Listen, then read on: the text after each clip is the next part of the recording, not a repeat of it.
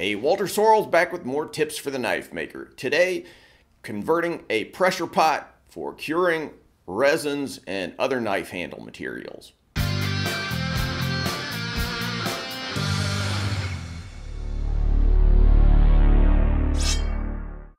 Hey guys, quick video today. A lot of folks in the knife making world have started getting into resin casting, wood stabilizing, and other things that involve resins and epoxies. Now, one thing in common with all this stuff is that many of the techniques involve changes in air pressure, either pulling a vacuum or pressurizing some sort of vessel.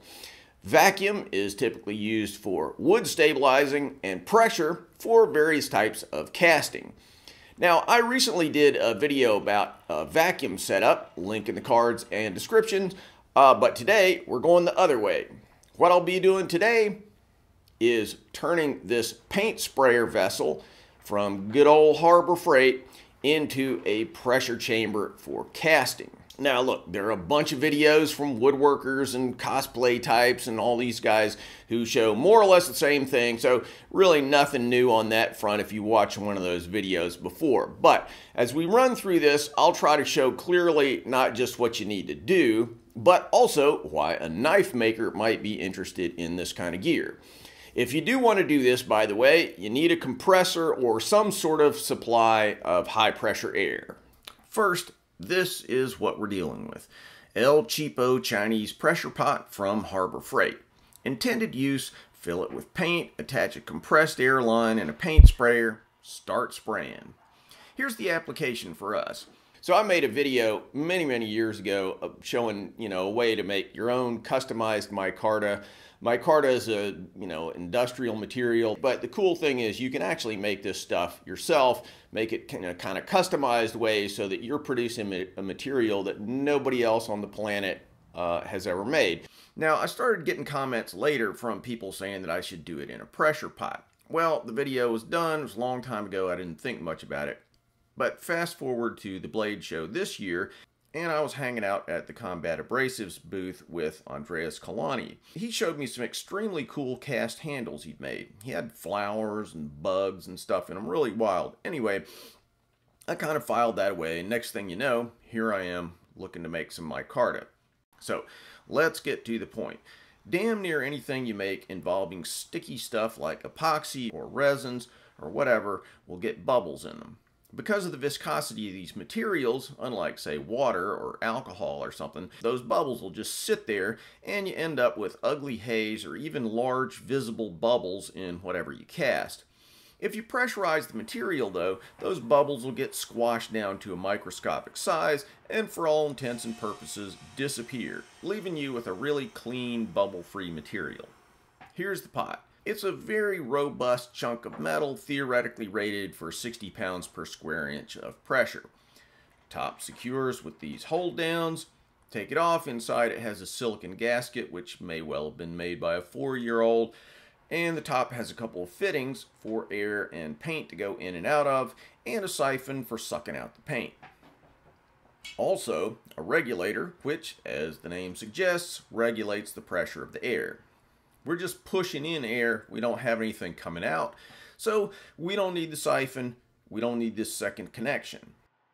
Finally, you have a pop-off valve that's basically an emergency valve so that the pot won't blow up if you crank up the regulator too far. Here's what we'll use for the conversion. I use quick connects on the compressed air in my shop. Most people do. Depending on your setup, you might have it running in either of two directions, so I'll show you how to do it either way. If you want the female side on your air supply, then you'll need one of these, the male quick connect. If you go the other way, you'll need both a female connect and a short pipe nipple. If you're looking at the hardware store for these fittings, there are all kinds of different air fittings, plumbing fittings, and so forth. All the connections here are 1/4 inch pipe thread, also known as NPT, with one exception, this a 3/8 inch pipe thread cap or plug. You'll also need a 1/4 inch cap and 1/4 2/4 ball valve. That is it for supplies. I'll start by removing the siphon, which we can screw out and discard.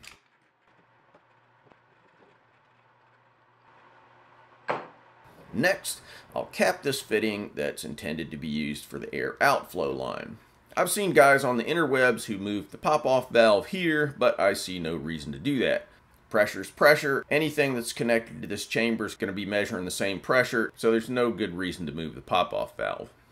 If you haven't worked with pressurized air much before, it's always good practice to wrap the threads with Teflon tape prior to screwing the fittings together. Always remember to put it on toward the direction that you're threading. Otherwise, it tends to screw up as you attach everything. This is the regulator inflow, and these two are outflow. I'll cap the first outflow port here,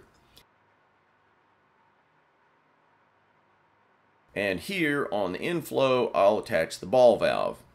I've seen people who didn't use a valve here, they just relied on the regulator, but to me, this is really important. You really don't want to run air straight in here unimpeded. You could screw up and overpressurize the pot, and you really don't want this thing exploding on you because you turned the regulator the wrong way or the pop-off valve got jammed. Then, I'll add the male quick connect connector. Like I said, you could go the other way, adding a nipple here if you want the female connector on this side.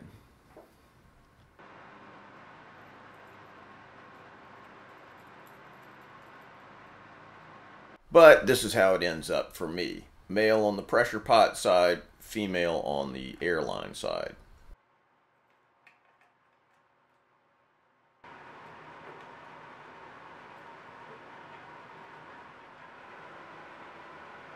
The pop-off valve is set to vent at about 30 psi, but I plan to run at 50. Like I said, max pressure for this pot is 60 psi, so I'll run it at about 50 just to be safe. The pop-off valve has a little slotted screw adjustment here. It takes some fiddling around if you don't have a tool specifically made to do it, but with a thin bladed screwdriver I didn't have much trouble. You just screw it in to increase the pop-off pressure, and then you can back it out to decrease it. I've got it set now for about 55 pounds. It's enough to be safe, but not enough that it's going to go off half the time when you pressurize it to 50 pounds. And that's it. You're good to go. To fire it up, you just place your mold or molds into the pressure pot, close the lid, tighten these handles, connect your air, and use the valve to pressurize the tank. Then the super cheap ass gasket leaks like crazy. I will say it generally seems to kind of settle in after a while, and once it does, it'll hold the pressure for a really long time. This will more or less hold pressure overnight. When I say more or less, I mean maybe it'll lose 5 psi, but that's pretty good for overnight. If it continues to be an annoyance, I may try using silicone caulk to make a gasket myself, but it seems to be holding up okay right now. You just sort of have to jiggle it around in order to get it to work right.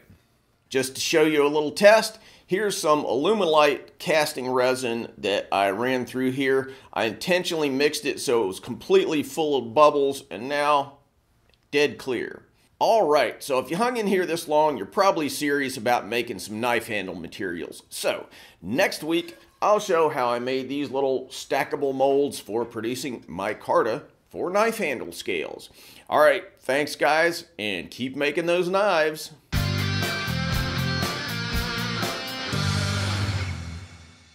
Thanks for watching, guys. If you like what we're doing here, please subscribe and make sure that you click on that bell so you get notified of all the latest videos.